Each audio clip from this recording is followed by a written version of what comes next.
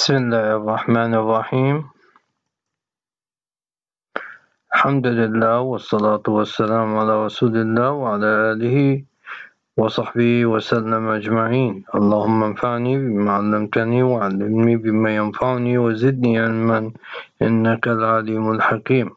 اللهم أخرجنا من ظلمات الوهم وأكرمنا بنور الفهم وافتح علينا بمعرفة العلم وسهل أخلاقنا بالحلم. اللهم ارزقني نعمة الإخلاص لوجهك الكريم بكل ما أقول وبكل ما أفعل. آمين يا رب العالمين. My topic today is a short talk about the Osteitis Pubis. What is Osteitis Pubis? Osteitis Pubis is non-infectious inflammation of pubic symphysis. Patient presented with varying degree of pelvic or perineal or lower abdominal pain, reproduced by adduction. The pathology of the osteitis pubis and the etiology is sometimes unknown, but the most common causes is pregnancy and childbirth, high level of athletic activity, and urologic or gynecological surgery, trauma, psoriatic arthritis, and ankylosing spondylitis.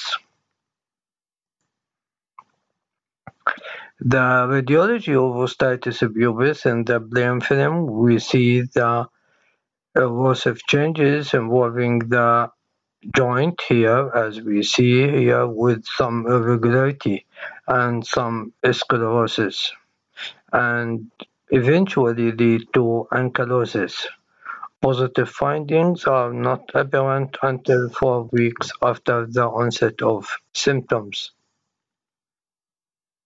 Here is another patient with osteitis pubis with irregularity of the joint space with subcondylar erosions, and here we see some sclerosis. Here another patient with osteitis pubis with sclerosis of the pubic symphysis, and the differential diagnosis include bilateral stress fracture and pubic symphysis and osteomyelitis. Here is another patient with osteitis pubis with irregularity of the joint and some sclerosis. As we see here, it is treated with fixation. Initially, the treatment is conservative, but if the symptom persists after 12 weeks, surgical intervention is an option. A number of procedures have been described, but they involve either resection of the symphysial cartilaginous disc or fusion of the joint. Both types of procedure have reasonable return to play rates. MRI findings demonstrate parasymphysial marrow-edema, although this finding may also be seen in asymptomatic individual. Symphysial fluid and peripubic soft tissue edema during the initial stage may be also seen. Subcondylar sclerosis, subcondylar resorption, and bony margin irregularities and osteophytes may be seen with chronicity of the disease. Here, a patient with osteitis pubis, as we see here, there is a fluid in the symphysis pubis joints, and there is edema of the symphysis pubis.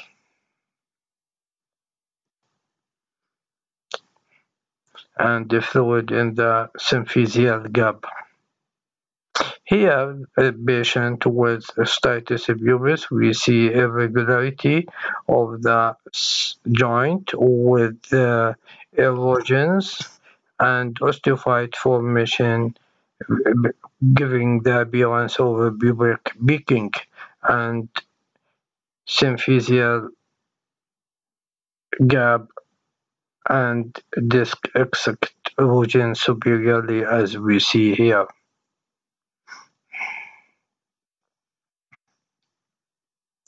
Here another patient with osteitis pubis. We see the edema as we see here in the axial T2 fat set and the fluid in the symphysial gap and some irregularity of the joints. Thank you for listening and hoping to see you soon in another talk. سبحانك اللهم وبحمدك أشهد أن لا إله إلا أنت أستغفرك وأتوب إليك.